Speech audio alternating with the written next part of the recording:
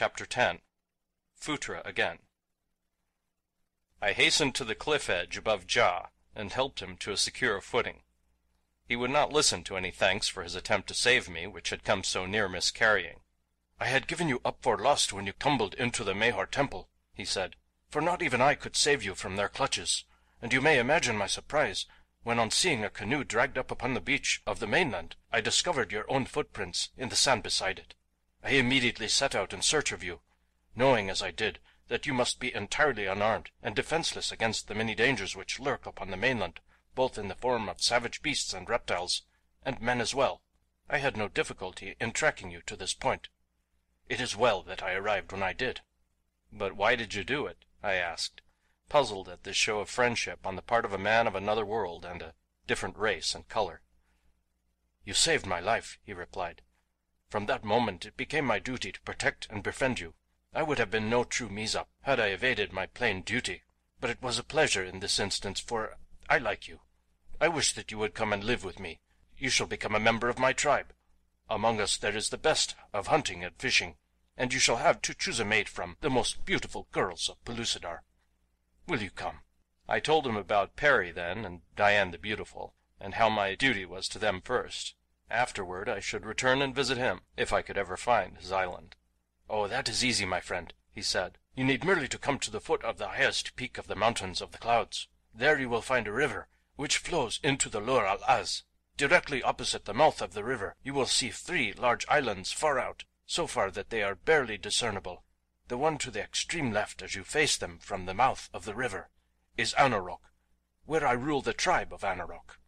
"But how am I to find the mountains of the clouds?" I asked. "Men say that they are visible from half Pellucidar," he replied. "How large is Pellucidar?" I asked, wondering what sort of theory these primitive men had concerning the form and substance of their world. "The Mahars say it is round, like the inside of a tola shell," he answered.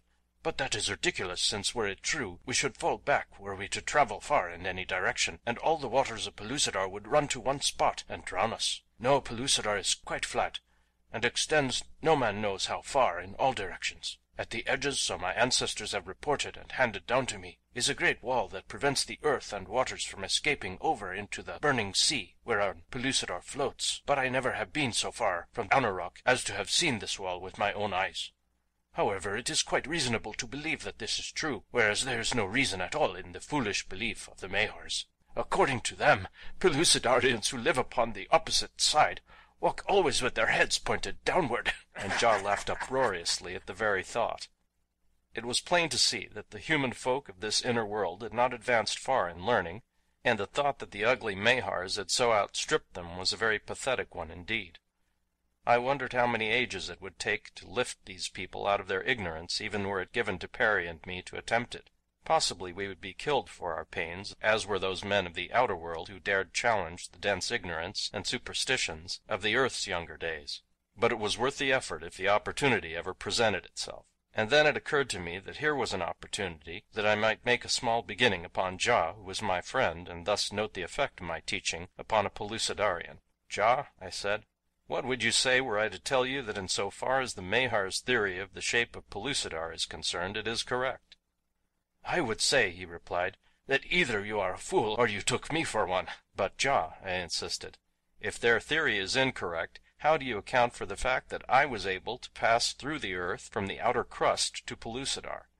If your theory is correct, all is a sea of flame beneath us, wherein no peoples could exist, and yet I come from a great world that is covered with human beings, and beasts, and birds, and fishes in mighty oceans."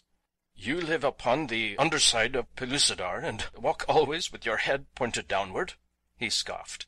"And were I to believe that, my friend, I should indeed be mad." I attempted to explain the force of gravity to him, and by the means of the dropped fruit to illustrate how impossible it would be for a body to fall off the earth under any circumstances. He listened so intently that I thought I had made an impression, and started the train of thought that would lead him to a partial understanding of the truth. But I was mistaken. "Your own illustration," he said finally, "proves the falsity of your theory." He dropped a fruit from his hand to the ground. "See," he said, "without support, even this tiny fruit falls until it strikes something that stops it. If Pellucidar were not supported upon the flaming sea, it too would fall as the fruit falls. You have proven it yourself." He had me that time. You could see it in his eye.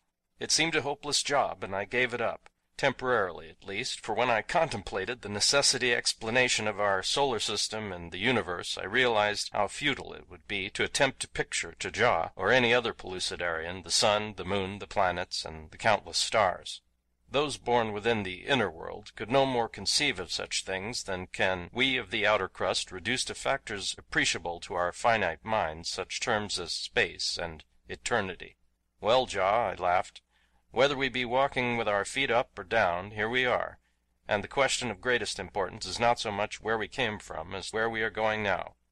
For my part, I wish that you could guide me to Phutra, where I may give myself up to the Mahars once more, that my friends and I may work out the plan of escape, which the Sagoths interrupted when they gathered us together and drove us to the arena to witness the punishment of the slaves who killed the guardsmen. I wish now that I had not left the arena, for by this time my friends and I might have made good our escape, whereas this delay may mean the wrecking of all our plans, which depended for their consummation upon the continued sleep of the 3 Mahars who lay in the pit beneath the building in which we were confined." "You would return to captivity?" cried Ja. "My friends are there," I replied. "The only friends I have in Pellucidar except yourself. What else may I do under the circumstances?" He thought for a moment in silence. Then he shook his head sorrowfully. "It is what a brave man and a good friend should do," he said. "Yet it seems most foolish, for the Mahars will certainly condemn you to death for running away, and so you will be accomplishing nothing for your friends by returning. Never in all my life have I heard of a prisoner returning to the Mahars of his own free will. There are but few who escape them, though some do, and these would rather die than be recaptured." "I see no other way, Ja," I said, "though I can assure you that I would rather go to Sheol after Perry than to go to Phutra. However, Perry is much too pious to make the probability at all great that I should ever be called upon to rescue him from the former locality." Ja asked me what Sheol was, and when I explained as best I could, he said, "You are speaking of Molop Az, the flaming sea upon which Pellucidar floats. All the dead who are buried in the ground go there. Piece by piece they are carried down to Molop Az by the little demons who dwell there.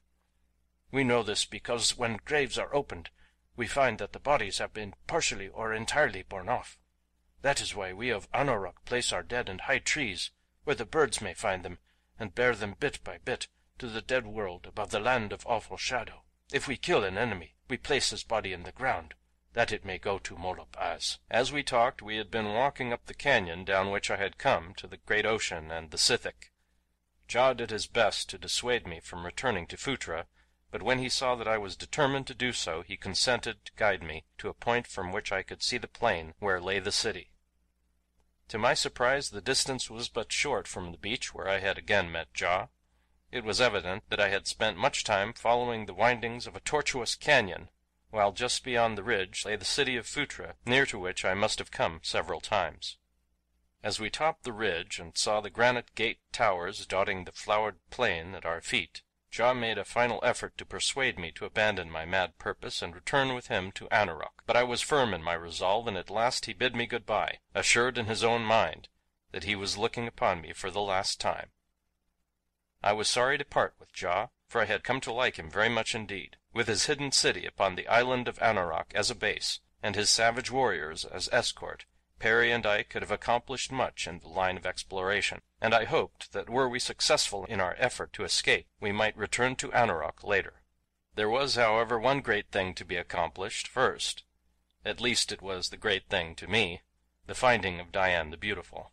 I wanted to make amends for the affront I had put upon her in my ignorance, and I wanted to see her again and to be with her. Down the hillside I made my way into the gorgeous field of flowers, and then across the rolling land toward the shadowless columns that guard the ways to buried Phutra. At a quarter-mile from the nearest entrance I was discovered by the Sagoth guard, and in an instant 4 of the gorilla men were dashing toward me. Though they brandished their long spears and yelled like wild Comanches, I paid not the slightest attention to them, walking quietly toward them as though unaware of their existence. My manner had the effect upon them that I had hoped, and as we came quite near together, they ceased their savage shouting.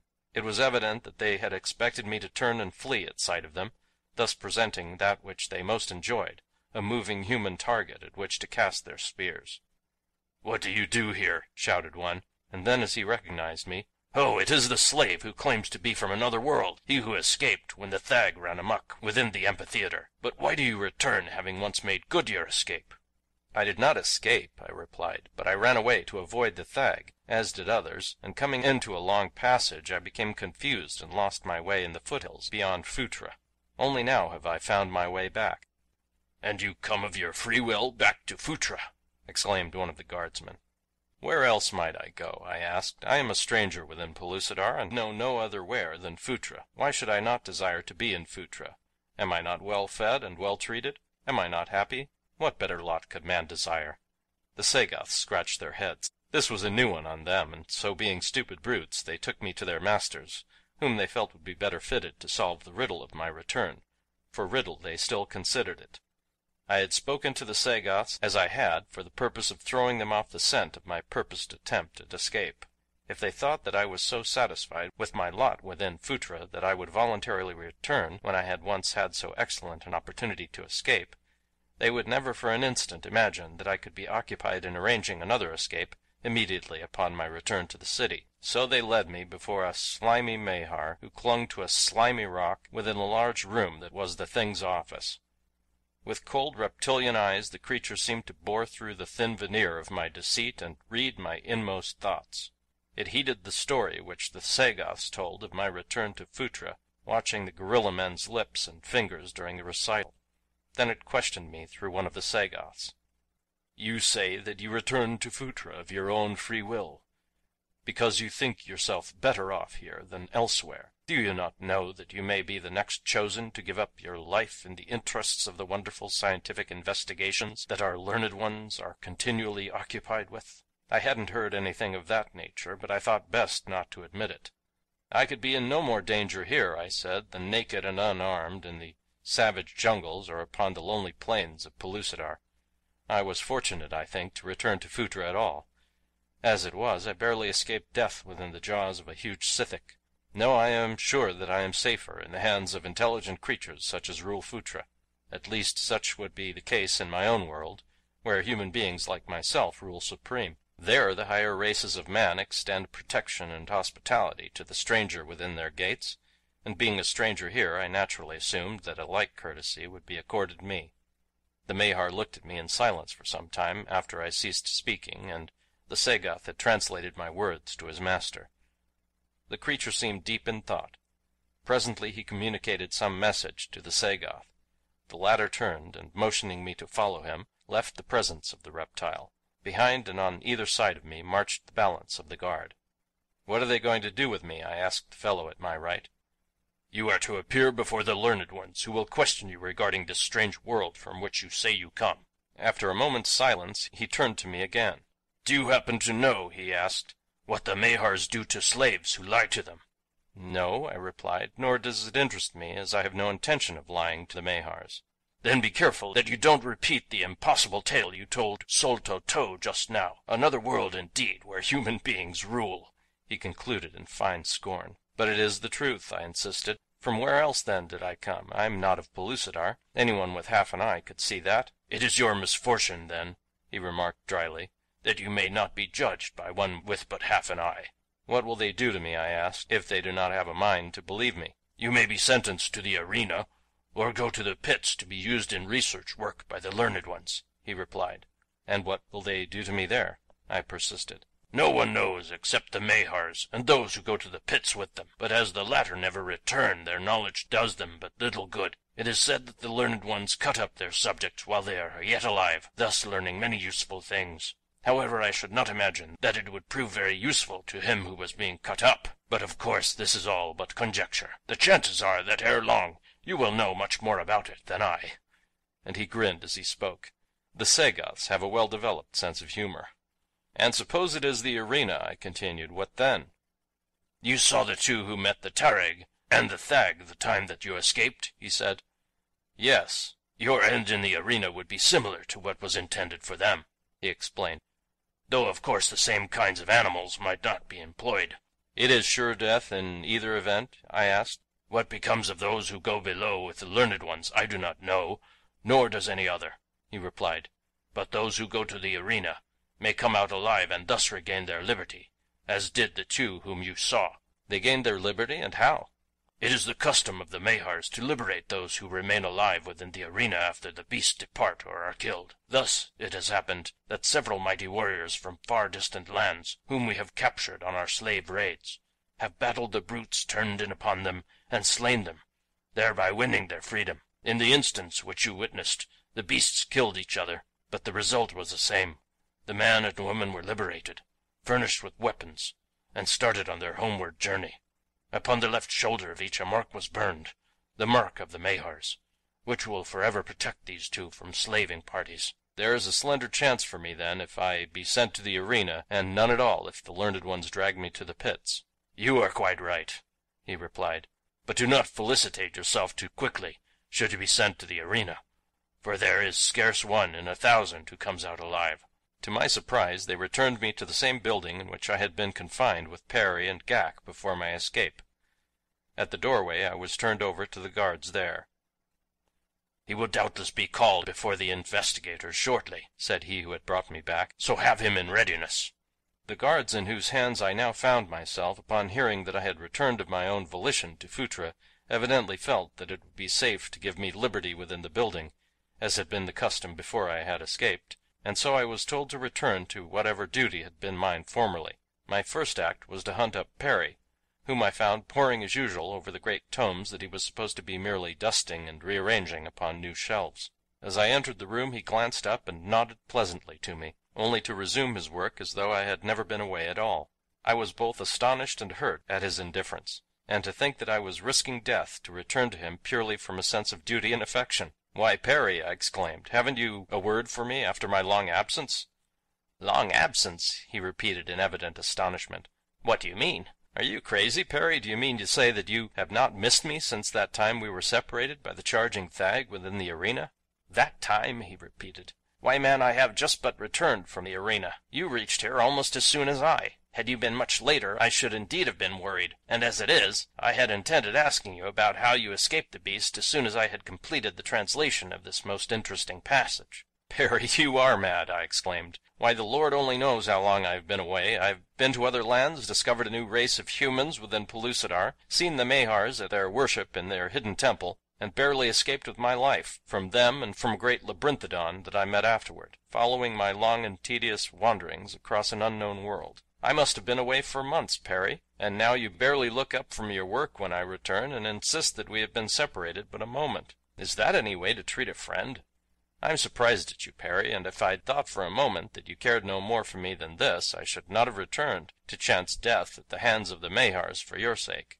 The old man looked at me for a long time before he spoke. There was a puzzled expression upon his wrinkled face, and a look of hurt sorrow in his eyes. "David, my boy," he said, "how could you for a moment doubt my love for you? There is something strange here that I cannot understand. I know that I am not mad, and I am equally sure that you are not, but how in the world are we to account for the strange hallucinations that each of us seems to harbor relative to the passage of time since we last saw each other? You are positive that months have gone by, while to me it seems equally certain that not more than an hour ago I sat beside you in the amphitheater. Can it be that both of us are right and at the same time both are wrong? First tell me what time it is, and then maybe I can solve our problem. Do you catch my meaning?" I didn't, and said so. "Yes," continued the old man, "we are both right. To me, bent over my book here, there has been no lapse of time. I have done little or nothing to waste my energies, and so have required neither food nor sleep. But you, on the contrary, have walked and fought and wasted strength and tissue which must needs be rebuilt by nutriment and food. And so, having eaten and slept many times since last you saw me, you naturally measure the lapse of time largely by these acts. As a matter of fact, David, I am rapidly coming to the conviction that there is no such thing as time. Surely there can be no time here within Pellucidar, where there are no means for measuring or recording time. Why, the Mahars themselves take no account of such a thing as time. I find here in all their literary works but a single tense, the present. There seems to be neither past nor future with them. Of course it is impossible for our outer earthly minds to grasp such a condition, but our recent experiences seem to demonstrate its existence."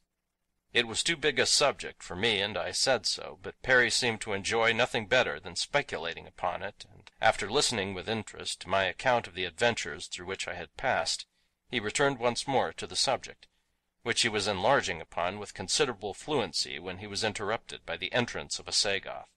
"Come," commanded the intruder, beckoning to me. "The investigators would speak with you." "Goodbye, Perry," I said, clasping the old man's hand. "There may be nothing but the present, and no such thing as time, but I feel that I am about to take a trip into the hereafter from which I shall never return. If you and Ghak should manage to escape, I want you to promise me that you will find Diane the Beautiful and tell her that with my last words I asked her forgiveness for the unintentional affront I put upon her, and that my one wish was to be spared long enough to right the wrong that I had done her." Tears came to Perry's eyes. "I cannot believe but that you will return, David," he said. "It would be awful to think of living out the balance of my life without you among these hateful and repulsive creatures. If you are taken away I shall never escape, for I feel that I am as well off here as I should be anywhere within this buried world. Goodbye, my boy, goodbye." And then his old voice faltered and broke, and as he hid his face in his hands the Sagoth guardsman grasped me roughly by the shoulder and hustled me from the chamber. End of chapter 10.